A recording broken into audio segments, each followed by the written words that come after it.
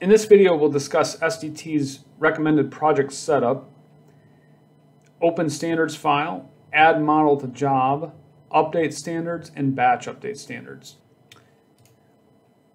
Okay, so I have a new project file that I've created here called restaurant project. This has my data shortcuts and my model base files. So let's talk about the recommended practice of setting up your Civil 3D files. Because we're thinking more along the lines of BIM and trying to pass this data along, we want to make sure our model files are separated. And these would, from our sheets really. These model bases would be like, surfaces, your survey base and things like that. And then you might have grading design, you might have a layout with line work that represents your site, post drainage, pre-drainage, utility design, and these would have your various Civil 3D primary design objects that control your entire model of your design. Then you might have some XREF sheets, or you may XREF these drawings right into your sheets. But with this, you've got these model files set up completely separated from your sheet data. That's really the best practice. So once you have that set up, I'm going to go to Collection Manager. And I'm just going to use, let's go to Jobs here. And we're going to create a new job. And we're going to call it Restaurant. And I'm going to keep it in this folder here. And I'm just going to use my example collection.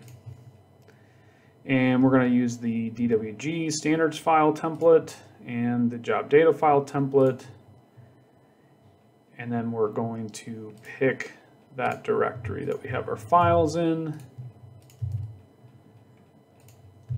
And I'm going to select all my files, add them, finish and close. We'll hit apply and we'll let this process.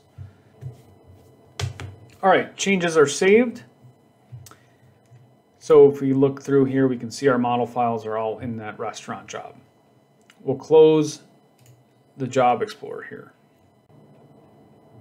Now let's say I was given another file, or we created another file that represents a pipeline. This is just a simple polyline in here for demonstration purposes, but I've got a pipeline going across my site and I want that in a separate file and I want to add it to my job, which if we do a refresh here in Job Explorer and look at restaurant, you can see that that is not in this list. We'll click, we can use this add this model to a job, and then you have the ability to select your collection and the job that you want to add it to. Click apply, and then it will add that to the job now. So now if we go to Job Explorer and refresh, you can see that model file is there and it's open because I'm in it. So now it's part of that job. And at the same time, the DWG props were then added to that job file. Now the next thing we need to do is push out our property sets to all of our model files. And this can really be done at any point in the process, because SDT gives us tools that allow us to manage our property sets from a template. So if you added a file that doesn't have any property sets in it, not a big deal. We can use SDT and use update standards and push those files out to it. And we'll demonstrate that here in a minute. But first I want to add a few things to our standards file to make sure that it has a couple custom things in here that I want. So we can use this open job standards file, and if you have a drawing that is open, that is already assigned to a job, and we run this tool, it's going to open right up to the job that is assigned to it. If you don't have one open and we run it, it's going to tell you that this current model is not assigned to a job and we need to assign it to a job. or we can just pick a collection and a job that we want to assign, and we'll hit open, and then it'll open that job's job standard file. And again, this job standard file is unique to this job. It's duplicated from the templates folder. So we can make changes to this without worrying about updating the template. So we'll come into Standards Manager, or I'm sorry, Style Manager, and then we'll come down to Property Sets, and I'll create a new, and I'm just going to call this Custom. And then I'm going to add a couple property sets in here. Maybe it's a Unicode as a manual property. Let's put that one in there, hit apply. Oh, it's telling me it's not applied to anything, so we'll select all, apply, and now this property set will go on to all objects, and so they'll all get a Unicode property. Apply, and then we'll save this and close. Now there's two tools for updating standards, and that's a singular version and a batch version. So let's open up this model pipeline again. And again, this Job Explorer, you do have to hit refresh for it to show properly sometimes. But the model file is open now, and I'll run update standards.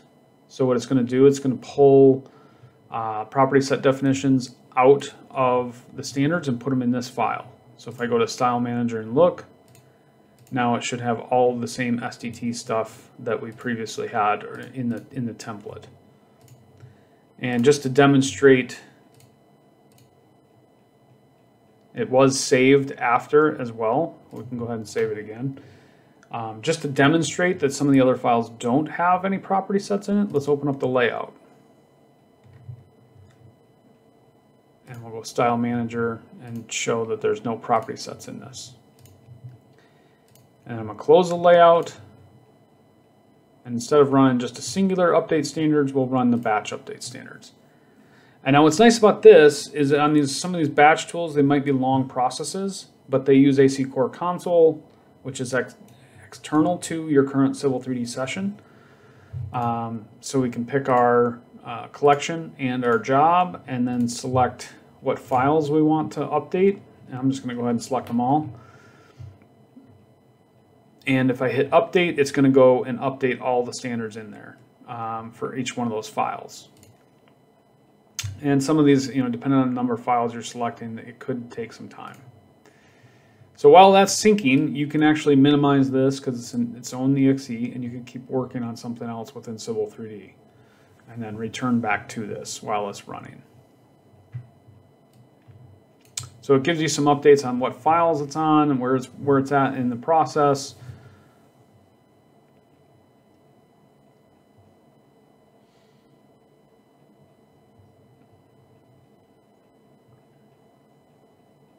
And again, updating the property sets can be done at any time in your project. So if you decided, oh, I need to add a property set for something specific to your project, you can come do that later in the project and push them back out.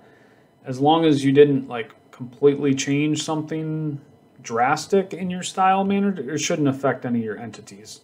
If the naming changed, that should sync up. Everything should match up with the property sets. So now let's go back to Job Explorer. We're going to open up that layout file that we demonstrated earlier. Style Manager. And now you can see that the same property sets that we added are now part of this file from the template. So see you in the next video when you're ready to learn more about what SDT is capable of with attaching data to objects and syncing out to the job data file.